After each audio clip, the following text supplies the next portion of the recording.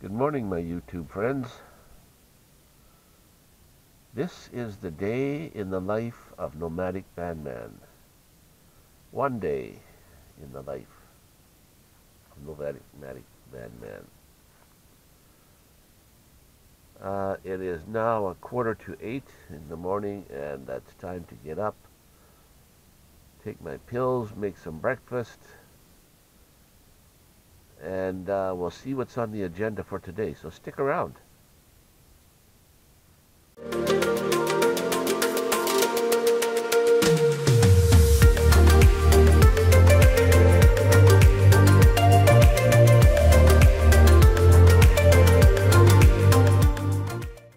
Okay, I guess the first thing we do every morning is get up and then make the bed, get dressed. So the bed is partially made. What I do here now is I have some extra pillows that I have for the back where I sit. Change the bed into a sitting area.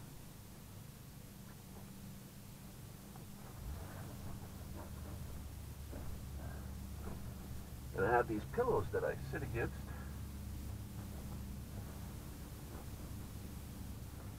Set those up and open the curtains.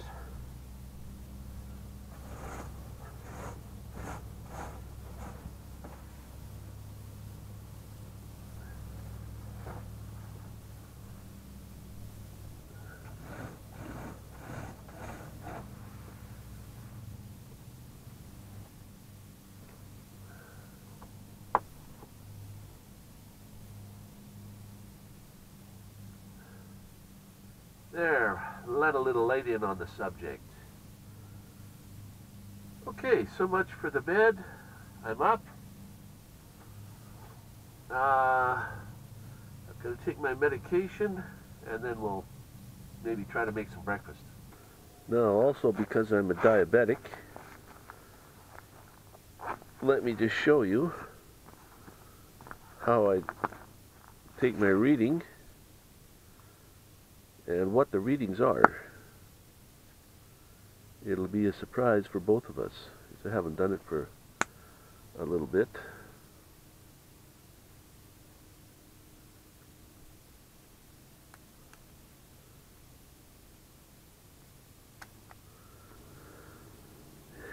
Put a drop of blood.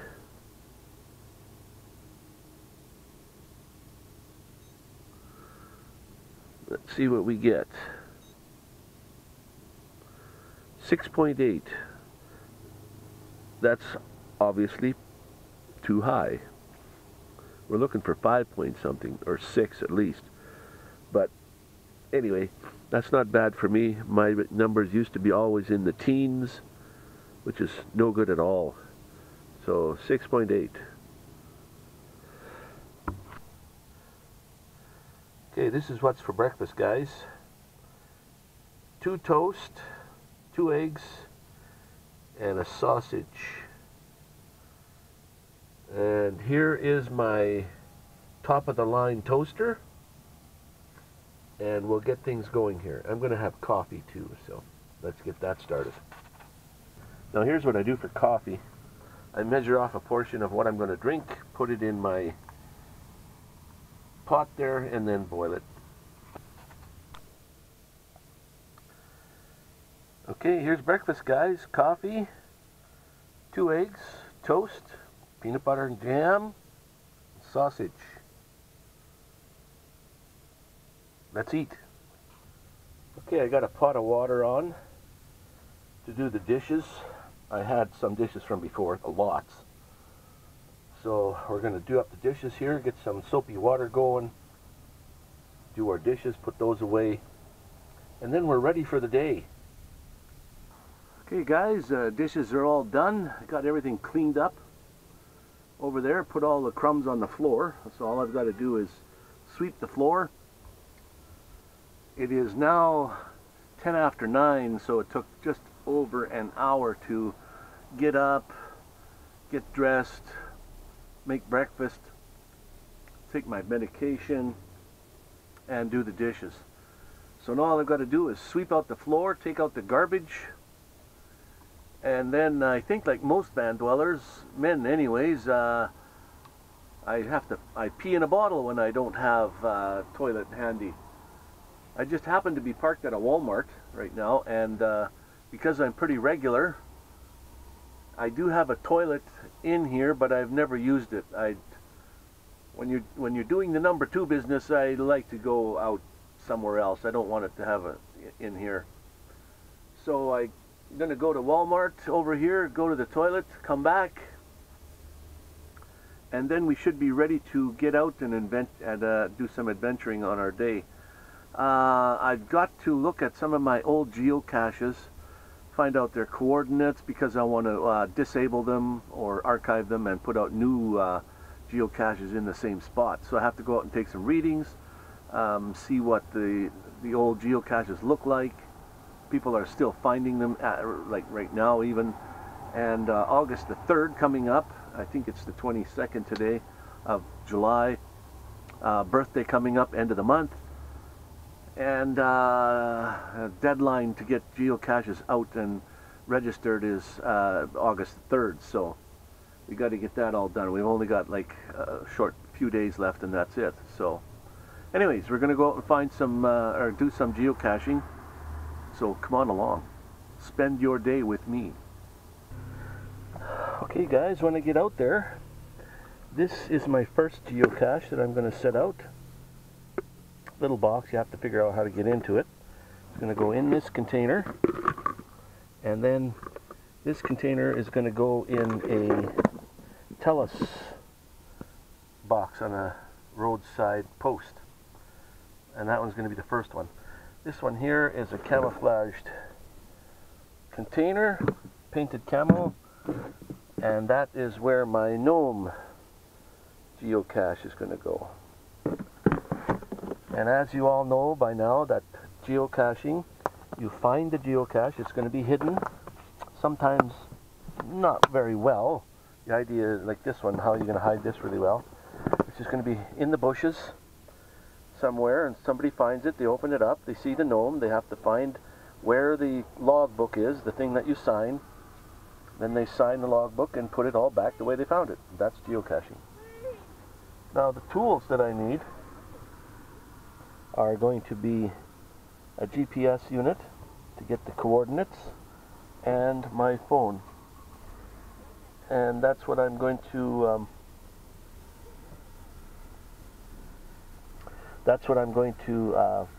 find the coordinates of where I'm hiding this, so that I can go online and put that data in there so that people can go online and get those coordinates and then follow those coordinates and find this geocache.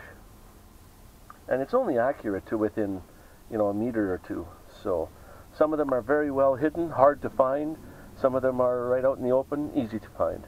These two are going to be easy to find. And this one's first. So let's get out there and check out all the information that I need to make a website posting for it. And I'll show you that a little bit too.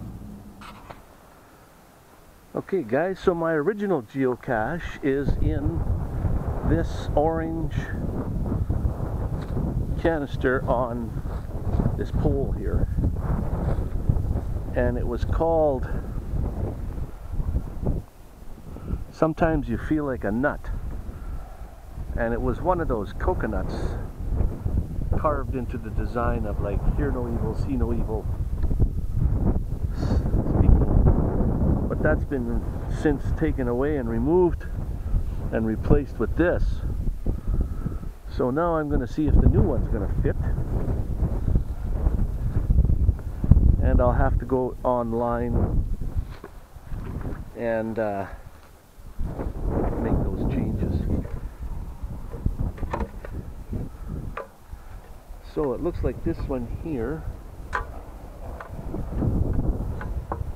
is wired on, and somebody, I guess, replaced this. Thank you very much. The original one got removed, taken away. maybe someone liked it more than I did. Now I'm hoping this is going to fit, and yes it does. Fits perfectly inside. So that's what I'll use. I'll just pop this right in there when the time comes. As you can see at the bottom, I placed some zip ties for the original. This fits right in there nicely.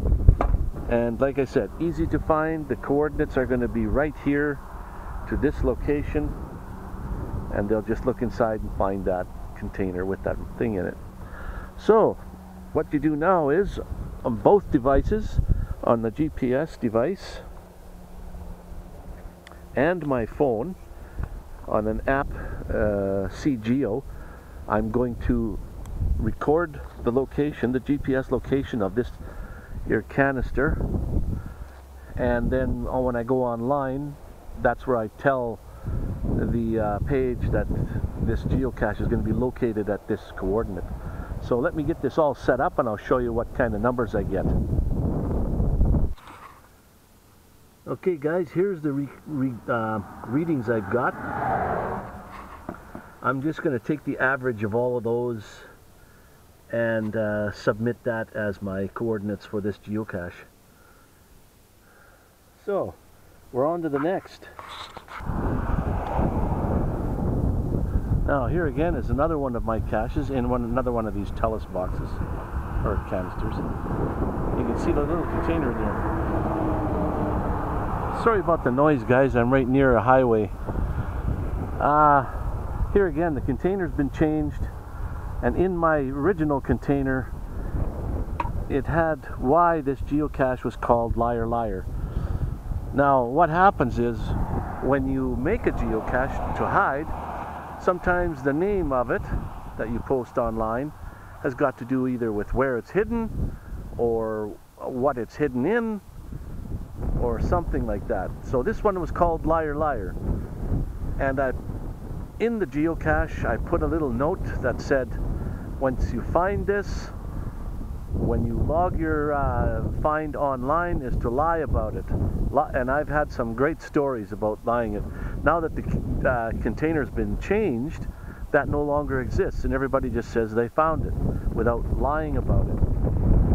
So I'm going to replace all this and put a new thing in there that says you must lie about your, because it gives you a little bit better stories and stuff. Okay guys, it's the afternoon. Outside temperature 35. Inside temperature 35.9. 21% humidity.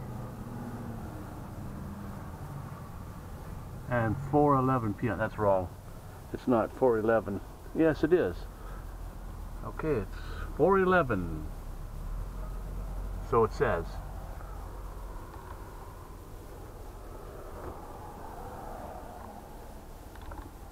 Okay, got the windows and doors open. Get a little breeze going through here. I've got all my geocaches recorded. All I have to do now is go online and enter them in. I might do that a little later. I think I'll sit here now for a little while and just kind of relax a little bit, siesta, and I'll get back at you when when I figure out something else I'm going to do here. Okay guys, for supper they got hot dogs here for ready to eat for $1. So I'm going to go see if I can pick a couple up. Sounds like a pretty good price actually.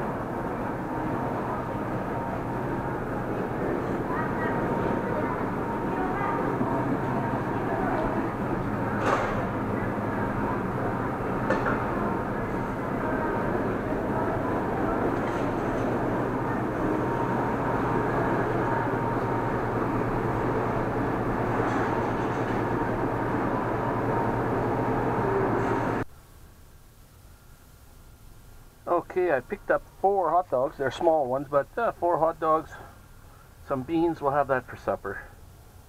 Simple supper tonight.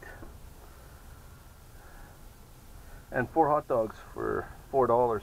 Not bad. No cooking either. Alright, let's have some supper. There, I just finished up a couple of bracelets for a friend. Black and the gray. This one's called the Shark's Tooth. And another one here, this is a two-colored fishtail. And they're both done with a knot and loop connection. And then this one here I made for sale. It's a buckle.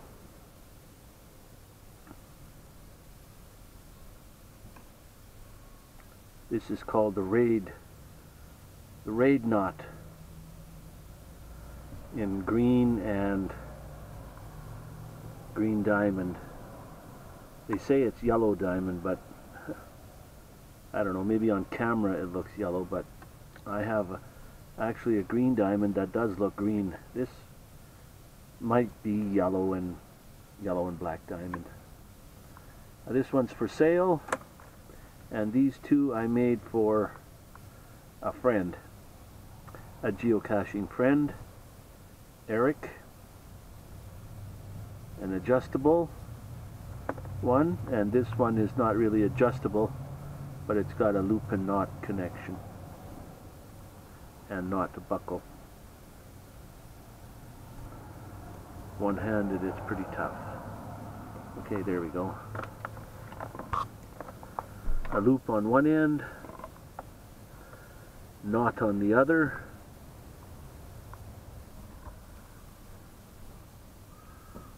Now this is a geocache that I am creating for the upcoming event in Medicine Hat.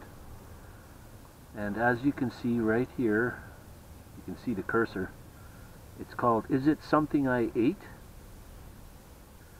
And it is a difficulty of 1.5 and a terrain of 1.5. A terrain of 1 is like a wheelchair, so you can't really go on a wheelchair to it, but you can just walk right up to it, and it's not very hard to find, and it's a micro category. Here is the coordinates to it. I also put in the description, I put, is it something I ate? Sometimes you have to push just a little to get things to come out right. Know what I'm saying? And he's a little gnome bent over with his pants down, trying to get things worked out. I put a little bit of a hint and encrypted it, and if you decrypt, it says sometimes you have to push just a little to get things worked out. And there's a map of where the geocache is located. If you click on it, it will give you the coordinates to the geocache. And because I'm the owner of this geocache, there's the coordinates there. And anybody finding it will see the coordinates. They'll punch it in their GPS unit, and then they can go out and find it. So this is one of them, and I'm putting out several for the event coming up in Medicine Hat here on August 16th, 17th, and 18th. So stay tuned for that. Hey, thank you guys for taking the time to check out one day in the life of Nomadic Vanman. As boring as it was exciting to me. It was a new day. It was a hot day. We're going to have a hot week here. So I'm going to have to find a way to keep cool tomorrow. If you want to see more day in the life of Nomadic Vanman, put your comments below, and I'll check them out and see if anybody else is interested in one day out of Nomadic Vanman's life. Okay guys, we'll talk to you again. See you on the next one.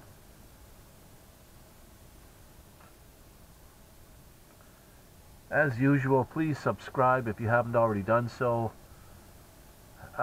comment, like. I read all the comments and I answer them all, so don't feel like you're being left out. I do comment to all of them. It's better to be real than it is to be phony. And I know a lot of phony YouTubers out there. Personally, they're not the same people in real life as they are on YouTube. And personally, I don't agree with that. They're just out there to make $1. And when I do get to see them, that's all they talk about is money and how much they make on YouTube. Personally, I really don't give a shit how much money they make on YouTube. I just want to be real, be upfront, and share my life with anybody that's willing to sit down and listen. So come on along for the ride. We'll see you on the next one.